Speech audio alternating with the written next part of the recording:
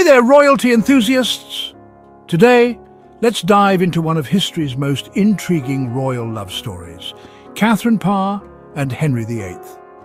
Now, when we think of Henry VIII, we usually picture a man with a penchant for marrying and, well, disposing of wives. But Catherine Parr, his sixth and final wife, was different. Did she really love him? Let's unravel the mystery. Catherine Parr was an intelligent and compassionate woman with a knack for surviving in the treacherous world of Tudor politics.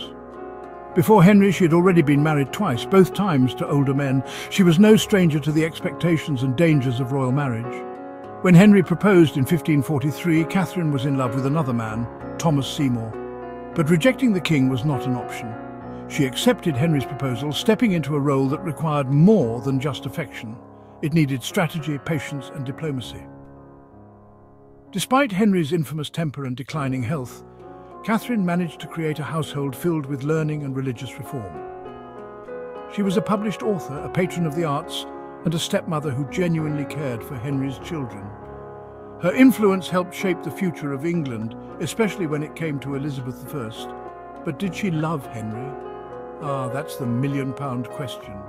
Catherine's actions suggest a deep respect and perhaps even a form of love, though maybe not the romantic kind. She nursed him through his illnesses, soothed his rages, and stood by his side when many others wouldn't dare. Their relationship was built on mutual benefit and a shared vision for England's future.